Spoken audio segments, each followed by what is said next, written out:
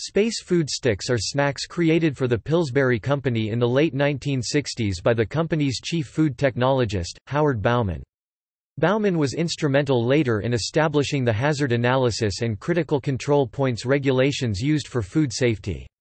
Bauman and his team were instrumental in creating the first solid food consumed by a NASA astronaut, small food cubes eaten by Scott Carpenter on board Aurora 7 in 1962. John Glenn had consumed the fruit-flavored drink Tang in space 3 months earlier aboard the Friendship 7. Space food cubes were followed by other space-friendly foods created by Pillsbury's food engineers, such as non-crumbly cake, relish that could be served in slices, and meat that needed no refrigeration. In 1970, Pillsbury filed for a trademark for a non-frozen balance energy snack in rod form containing nutritionally balanced amounts of carbohydrate, fat and protein, which they dubbed space food sticks.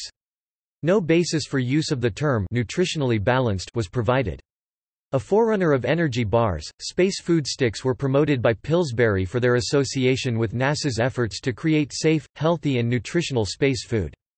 In 1972, astronauts on board Skylab 3 ate modified versions of space food sticks to test their gastrointestinal compatibility. Capitalizing on the popularity of the Apollo space missions, Pillsbury marketed space food sticks as a nutritionally balanced between-meal snack. 14 individually packaged sticks were included in a box, and came in 6 flavors such as peanut butter, caramel, and chocolate. Space food sticks disappeared from North American supermarket shelves in the 1980s. They were revived by Retrofuture Products, of Port Washington, NY in 2006. 2 flavors, chocolate and peanut butter, were released. They are being sold at flight museums such as the Kennedy Space Center and the Smithsonian Air and Space Museum as well as online. In Australia, space food sticks were produced for many years in fewer flavor varieties than the American versions, chocolate and caramel only.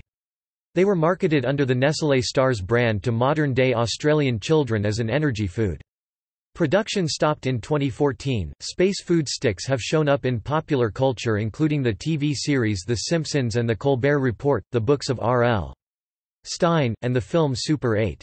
They are frequently cited as the favourite snack of Australian Olympic gold medal winner Ian Thorpe.